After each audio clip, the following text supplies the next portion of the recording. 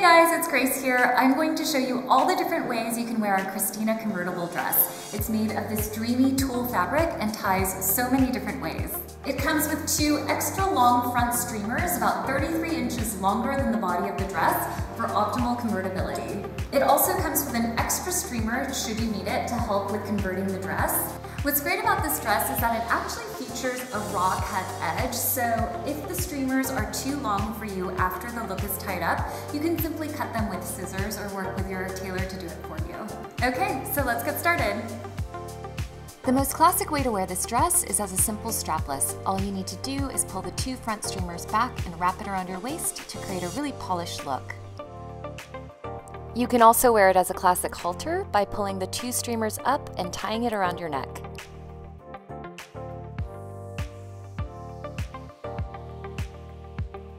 A high halter neckline is a great choice if you need extra bust support. To get the look, bring the streamers up to the top of your neck and tie it at your throat before bringing the streamers back. One of my favorite ways to wear Christina is with a Grecian neckline.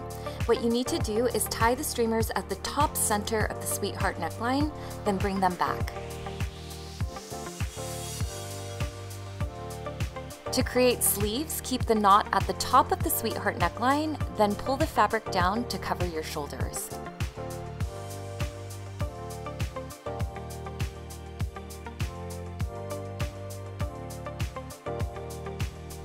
For a crisscross neckline, bring each streamer across your body and over the opposite shoulder. You can also create a crisscross back by doing the same thing.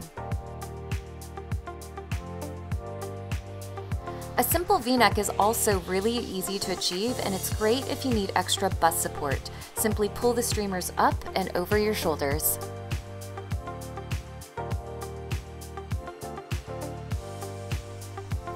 For thin straps in the back, pull the streamers straight down and thread them through the loopholes before wrapping it around your body.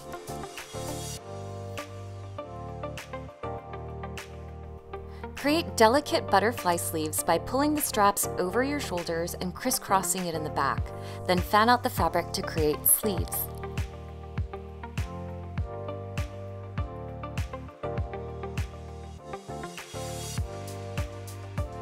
I'm a huge fan of the one shoulder look.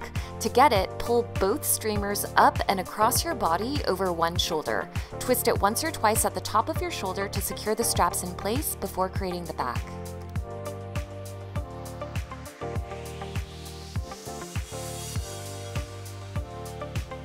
For a solo sleeve, pull both streamers up and across your body over one shoulder again, but fan out the fabric to create a sleeve.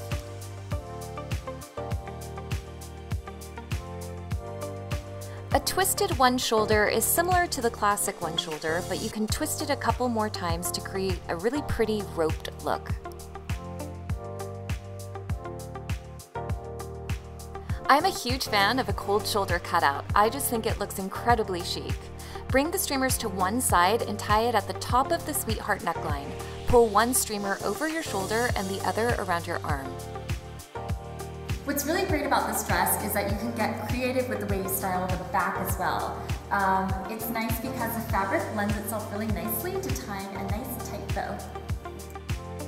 If you're going strapless, pull the streamers back and wrap it around your body once more before tying it into a bow.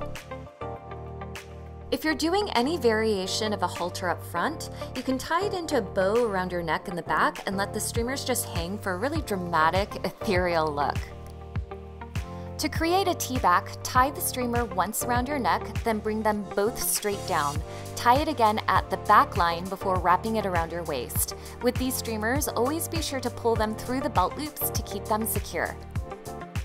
For a triangle cutout, tie it around your neck, then pull the streamers down to the sides and through the belt loops again before wrapping it around your body. For a twist back, tie it around your neck, then twist it into a rope until it hits the back line of the dress, then bring the streamers back and around your body. There's so many other ways you can style this dress, so feel free to get a little creative and see what you come up with.